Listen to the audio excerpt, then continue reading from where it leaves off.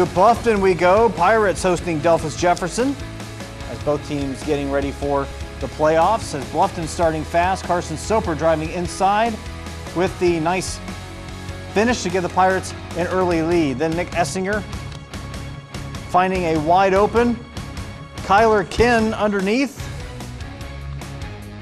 And that layup keeps the Pirates ahead. Now Jefferson responds. Levi Rhodey getting the ball inside and finishing the layup for help. Cats tie this one at 6. Then Soper hitting another shot to help the Pirates take the lead back. Then Jefferson responds.